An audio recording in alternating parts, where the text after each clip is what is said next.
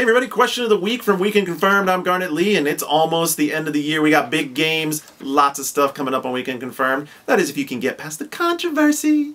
I know everybody loves the controversy. But we ain't going to talk about controversy right now. We're going to talk about what Ryan Archer 95 asked, which is, do you think the experience of the game is more important than the mechanics of the game? And if that's the case, do people even need to play games to enjoy them, or could they just watch a YouTube Let's Play? Ryan Archer, do not let them win. If you watch the YouTube Let's Play, you have not played the game, man. You're breaking my heart. Which is funny that I would say that, right? Because all y'all are thinking, oh, I know Garnett. Garnett's always about the experience. He's just about the experience. He don't care about the mechanics. Well, yeah, I totally care about the mechanics. The problem is that a lot of times mechanics let the experience down. Now, let's take a game that a lot of people liked called Catherine.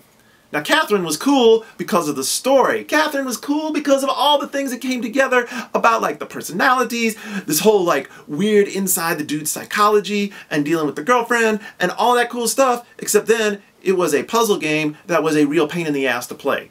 So, yeah, I've taken a real disassociative look at it there because, obviously, what you're really talking about is games like Metal Gear Solid or the Halos, right? Where you're like, do I play the game? Or do I watch the game? Now, Halo 4 has done something interesting to me. One of the things I noticed right off the bat is that they have included a lot more cutscenes than I recall Bungie doing. Now, to my memory, and I have not gone back and played those games, the last one I played was Reach, right?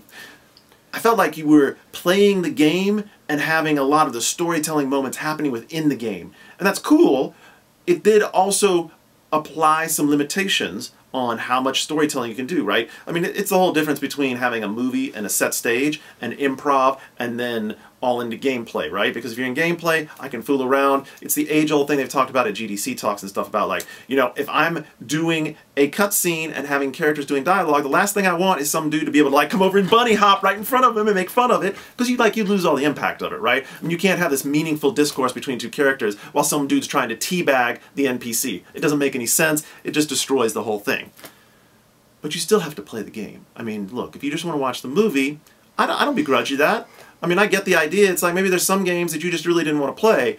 I think, though, that you should start differentiating there because you said, can you have the experience? And the experience of the game? That's the whole thing, man. The experience of the game is all the pieces put together. The experience of the game is that first 15 minutes when you fire it up and you're learning how to play and you're getting into it. The experience of the game is going through that middle section where it's maybe even a little bit too long. You're like, man, I'm getting to the end, and the experience of the game is playing through to the end and having that big climax. Ain't nothing like a big climax, baby.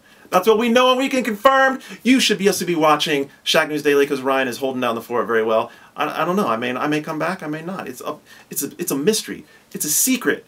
Who knows what's going to happen?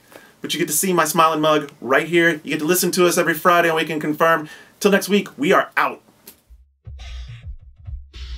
The first thing that I thought of when I saw this question was Liara origin story. Liara is probably my favorite secondary character in the Mass Effect series aside from Femshep, who of course is the star. But we all know that Shepard is not going to be in the next Mass Effect.